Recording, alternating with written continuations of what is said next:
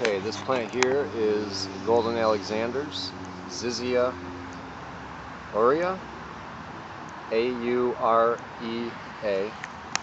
And as you can see, I got 3 of them. They will seed themselves around. Here's some babies here.